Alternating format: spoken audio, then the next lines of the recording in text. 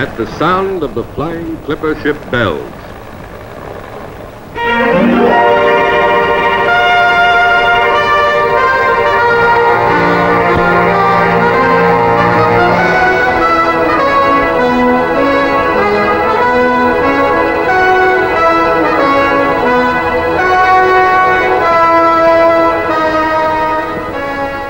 A new shape has made its appearance at Pan American's international gateways. In New York and London, Brussels and Frankfurt, the Orient and Honolulu, Los Angeles and San Francisco, the new double-deck Clipper has gone into service. There's no doubt about this plane. She's the world's finest commercial airliner. $1.5 million package wrapped in aluminum. One of a great fleet that is now flying for Pan American Airways. Moving across the field, she seems to be proud of her size and power. 110 feet 4 inches from stem to stern, she's built to cruise at more than 300 miles an hour with a range of 4,200 miles. Her broad wings, 141 feet 3 inches from tip to tip, will lift her higher than any other liner, almost 5 miles above the Earth, into the stratosphere.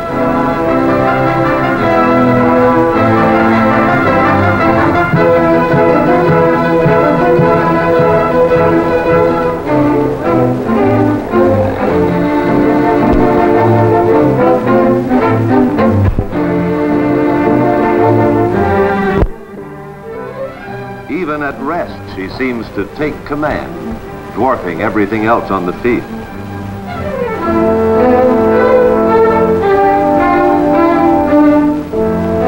Loading her up for a flight, 10,000 pounds of luggage and cargo can be stacked in 2 lower deck compartments, while food for more than 70 people is taken on through a special hatch in the galley.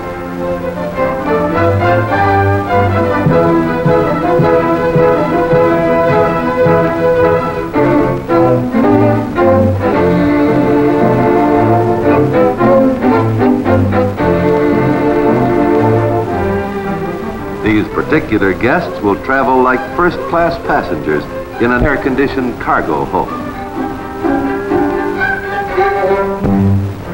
While baggage is being stored away on one side of the Clipper, her passengers are checked through to the loading ramp on the other side, on their way to a new experience in luxury flying.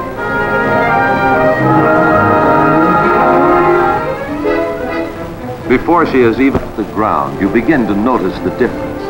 The twin-deck spaciousness designed for more than just elbow room. Even now, you sense the sturdiness and solid dependability that will carry you into the air.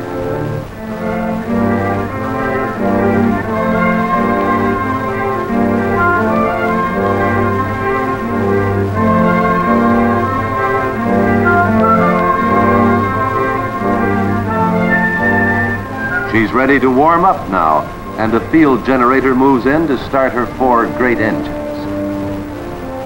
From the pilot's parlor, one of the largest airline cockpits ever designed, the plane's crew directs and coordinates the work on the ground.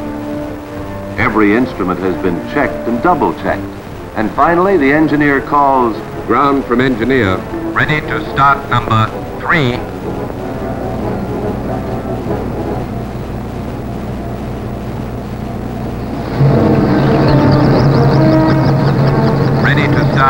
Number 4, number 2, number 1.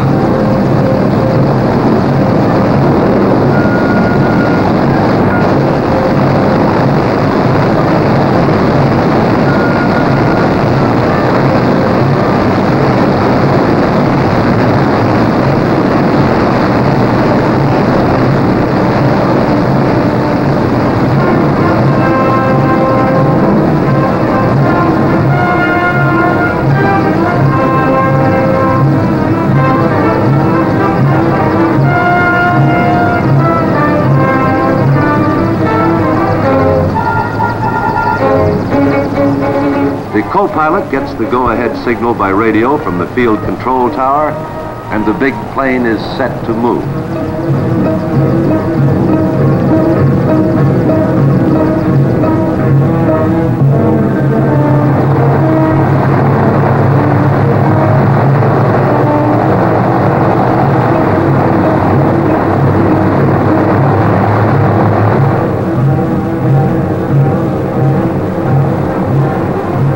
runway, she turns her huge body into the wind and begins to stretch her muscles. The Clipper is on her own now. Clipper to tower. Flight 100, ready to take off. The flight tower gives her the final okay, and she starts to build up the power in her wings.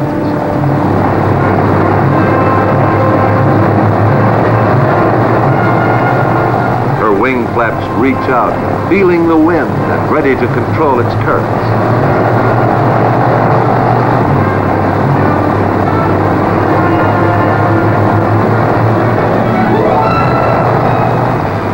Finally, the men at the controls are ready to take her off, and 142,000 pounds starts down the runway.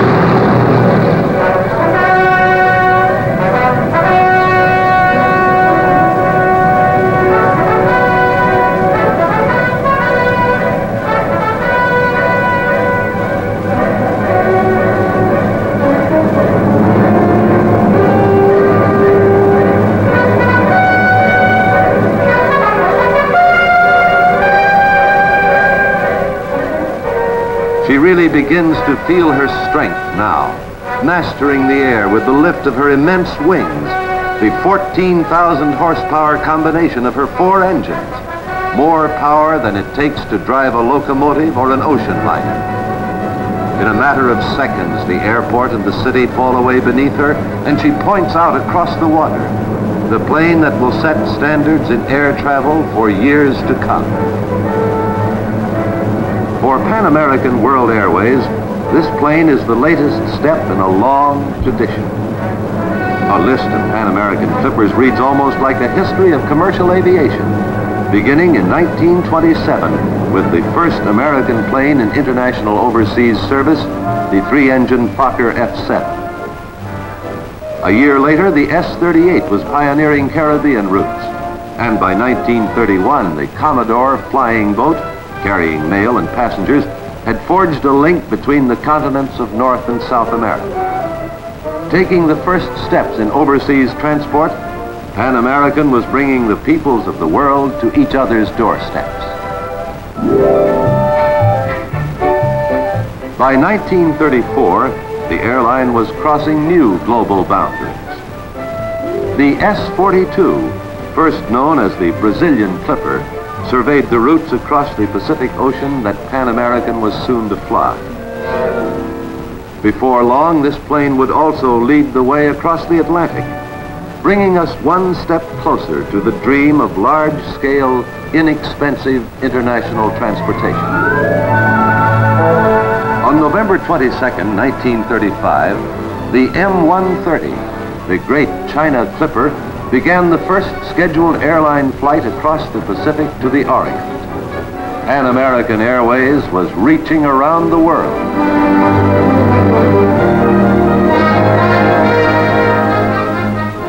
Soon the 4-engine Boeing-built 307 went into operation, with a special talent for long-range, high-altitude flying. To bridge the continents of the world, the luxurious Boeing 314 flew the airline's new transoceanic routes. The Douglas DC-4 was pressed into international service to carry Pan American's wartime load and to share the post-war Clipper routes with Lockheed's Constellation.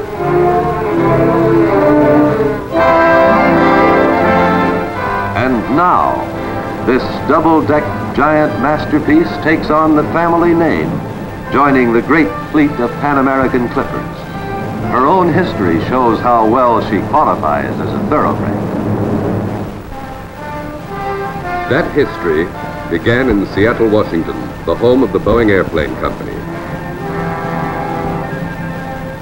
Here, one day in 1944, Boeing's top flight engineers sat down with their opposite numbers from Pan American to talk about a new plane. Not just any plane. They wanted something special. A commercial liner that would combine passenger comfort with the engineering advances of Boeing's great military ships. The B-17, the great flying fortress.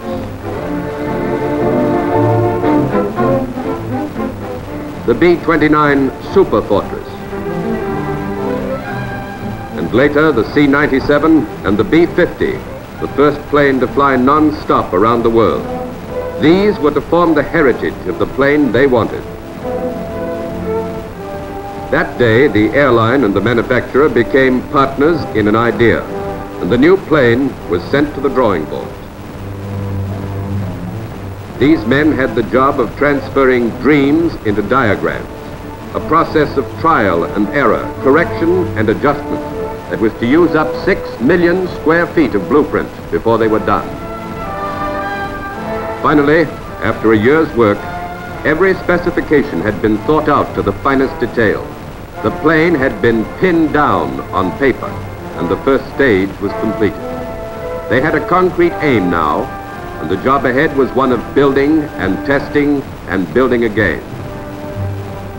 Before any big construction was started, a scale model of the new plane was set up in Boeing's wind tunnel to face the terrific velocity of man-made winds.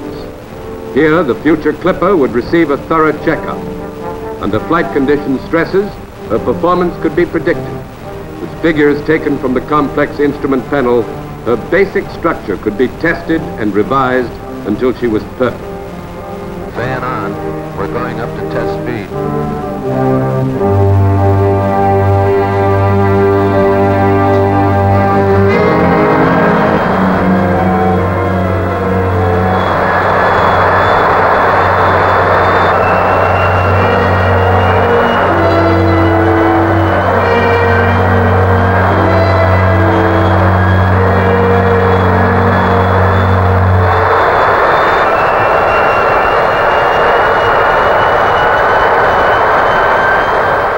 720 hours in the wind tunnel determined her final shape. Now each section of her great body was put to the test separately. Locked in a cold chamber, her engines had to prove themselves at temperatures far below anything they might meet in flight. Her wing sections withstood hundreds of hours of artificial stress and vibration. Before she ever took to the air, her landing gear brought her down thousands of times on this test platform until every single landing went without a hitch.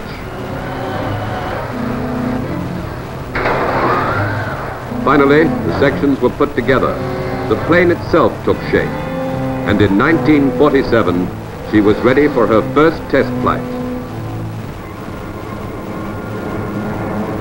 40,000 feet above the earth, the exhaust from her engines condenses into vapor trails that streak out proudly across the sky.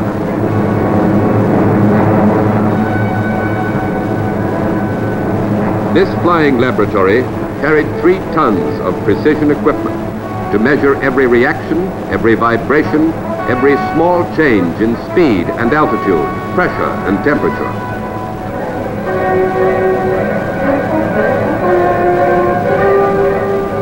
During 250,000 miles of test flight, equal to 10 times around the world, recording instruments were under the constant scrutiny of motion picture cameras so that not a single quiver of a dial would be lost.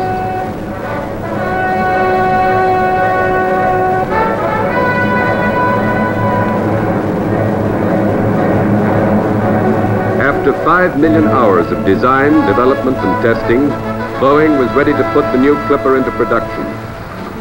Before long, her handsome figure-8 cross-section began to dominate the assembly plant in Seattle, as she was soon to dominate the skies. Here they were welding together a triumph of engineering and mechanics, and something more, a plane that would provide the ultimate in comfort and safety in passenger service.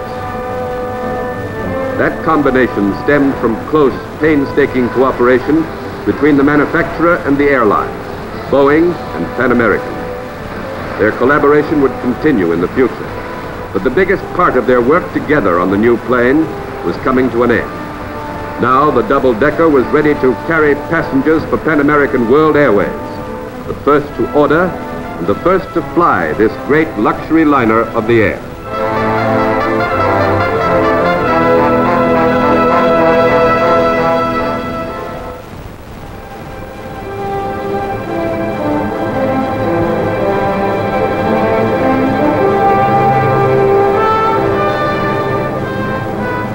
The world's largest commercial land plane rises into the air as though she carried no weight at all.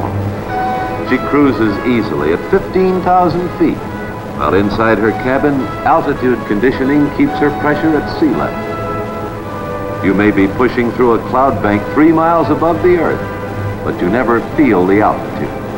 If you close your eyes, you might be touring along a smooth stretch of highway on the ground. With no loss in comfort for the passenger, she begins to lift herself up into the stratosphere. 15,000, 20,000, 25,000 feet, higher than any other airline.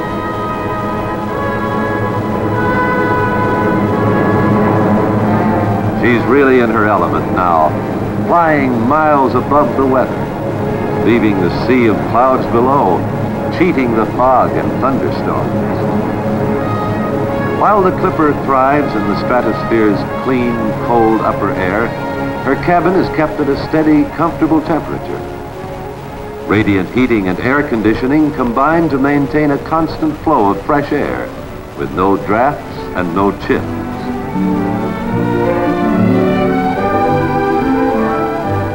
The Clipper is at the top of her form now, moving through the stratosphere at over 300 miles an hour.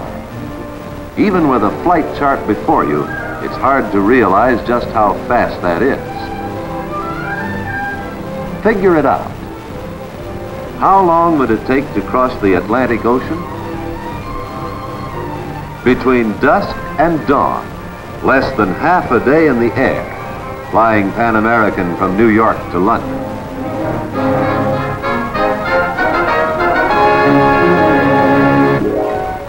How far away is the warm sun of Brazil, the lovely city of Rio de Janeiro?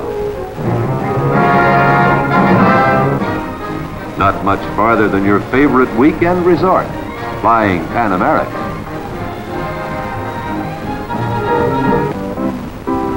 Between breakfast time and dinner, Pan American will carry you to the beaches of Hawaii. Traveling by Clipper, a day and a night will take you across the Pacific to the Far East.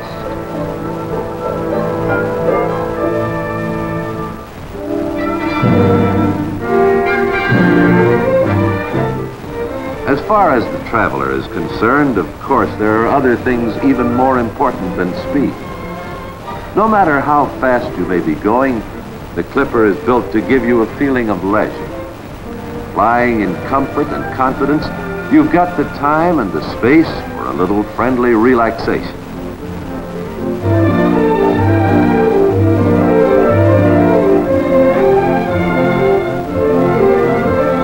Throughout the trip, you'll find little touches that make you feel more like a special guest than a passenger. At dinner time, a 7-course meal is served from the ship's galley, the largest and most efficient flying kitchen in the world.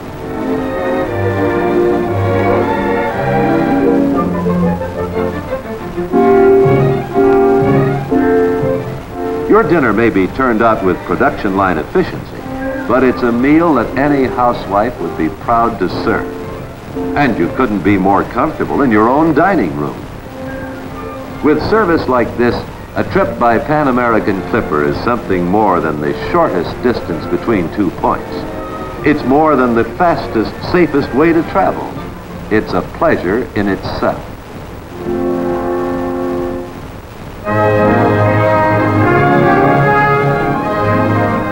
If you should feel like turning in early after dinner, you'll find none of the old problems. Your reclining chair is like a foam rubber cloud, and your neighbor's reading light is adjusted so as not to disturb your rest.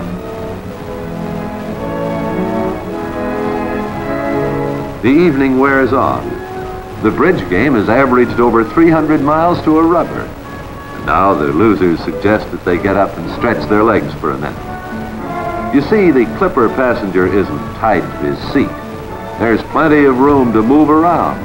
And for a complete change of view, you can even go downstairs. Flying 5 miles above the earth, you go one flight down to the Clipper's lower deck lounge. Here, in a quiet, sociable atmosphere, you can take a breathing space in your trip and get to know your fellow passengers a little more informally. If you're traveling on business, you welcome the relaxation that you find here. And if you're on a holiday, a luxury like this makes the plane flight part of your vacation. You may be ending the evening with a nightcap, while above decks your berth is being made up for you. At night, many of the Clipper's seats convert into wide, comfortable sleepers, and a really spacious dressing room helps you get ready for bed.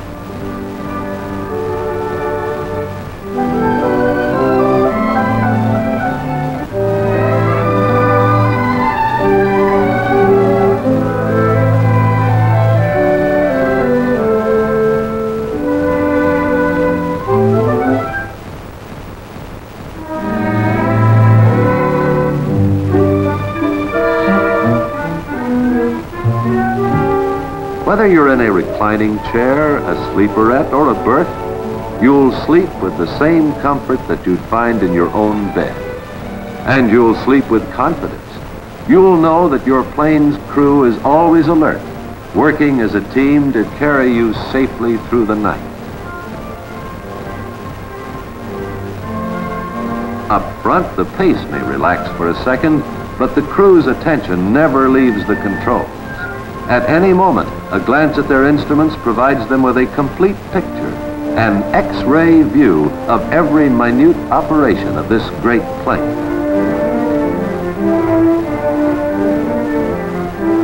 While you sleep, an important job is being done for you. Your stewardess is checking over your international papers, making sure that nothing will be wrong with your passport or your customs clearance when you land in the morning. She's working to save time for you. She knows that you're flying to save time for yourself. The cabin lights have been dimmed. The curtains are drawn around the berths. But the plane's crew is still working for you. For the men on the flight deck, there is no difference between day and night. Their work carries straight through, maintaining telephone communications with the ground, plotting your course, and guiding your plane across the dark skies.